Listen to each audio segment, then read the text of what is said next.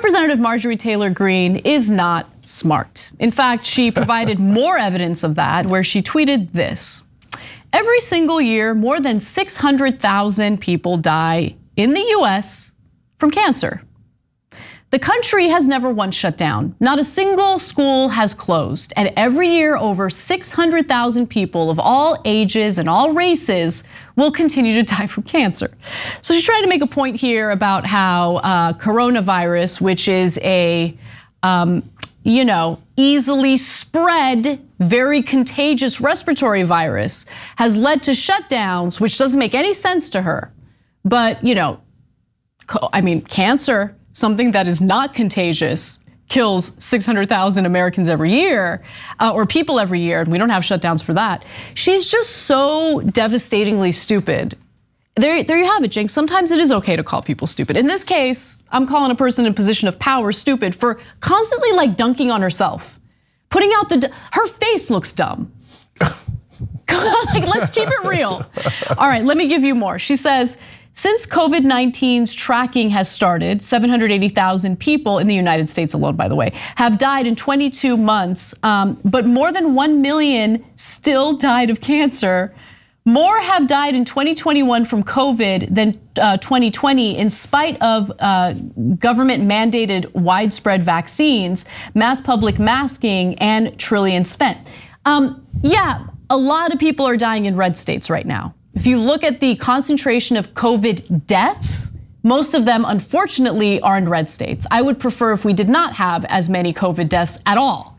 But because of the disinformation that's spewed by morons like Marjorie Taylor Greene, unfortunately, people living in red states have been dissuaded from masking up or getting fully vaccinated, and there are consequences to that. People needlessly dying when there are actions they could take, steps they can take to prevent getting tremendously ill, from getting hospitalized and from dying.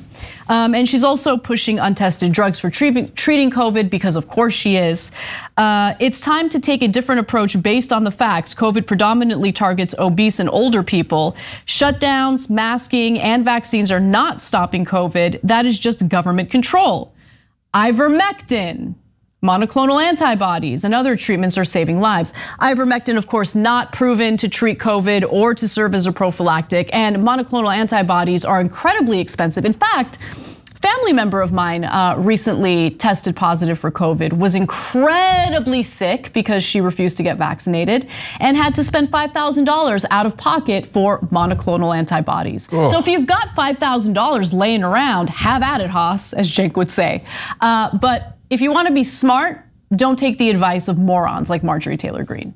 By the way, or you could have a free vaccine and not get sick either at all, or get sick very lightly. All right, so let's break down all this real quick. So she says, oh, government mandated vaccines.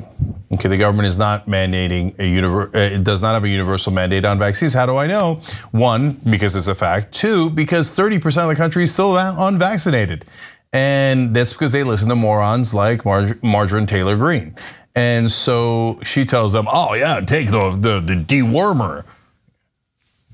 All that stuff, it's all nonsense. We've been through it 1,000 times, right? So because they don't mind really killing off their own voters, they still have this massive percentage of the country that is unvaccinated. That is why so many people are dying. Almost everyone who's in the hospitals and dying are unvaccinated. So enjoy, those are facts. And she says, well, look, man, this killed almost as many people as cancer kills. Well, cancer's the #1 killer. So you're saying it's as bad as the #1 killer, so don't protect yourself. Genius. And I had family members who had cancer, and I had close loved ones who had cancer, and I wouldn't go anywhere near them. I mean, what if I got it from them? I mean, look, I don't know. She put it up. It's still up. It's public, right? Yeah. Does she realize how humiliating it is? Or does she think, nailed it? Everybody knows that cancer is contagious, or she doesn't understand what the word contagious means. She doesn't understand simple concepts. Or she thinks maybe the Jewish space lasers cause a type of cancer that is contagious. If you're like Marjorie Taylor Greene, you're following a lunatic. So enjoy that, and that's the reality of today. And we live in a country where 30% of the country doesn't care about facts, doesn't even care about their own lives. We're a pro-life party, and we're so proud that 780,000 people have died, mainly because they didn't listen to scientists or doctors. They listen to morons like Marjorie Taylor Greene and other Republicans. That's why the hospitals are filled and the morgues are filled with right-wingers who refuse to get vaccinated. How many times are we going to try to save your life? Do whatever you want. I'm quadruple vaccinated. I don't care about you anymore. Go, just like cancer, it's contagious. Okay, go ahead. Okay, I just don't take up too many hospital beds though as you're dying. I want to warn you guys, obviously this is a man in a hospital. These are difficult videos to watch, but I commend him for sharing his story with people because this is the story that people need to be aware of. Let's watch. Last night, my wife and I had to make a decision if I was going to allow them to put me on a ventilator. Worst case scenario. And I don't want to be on one, but I want to live. I messed up big time, guys. I didn't get the vaccine. That's okay. I made a mistake. I admit it. And I'm taking my responsibilities now.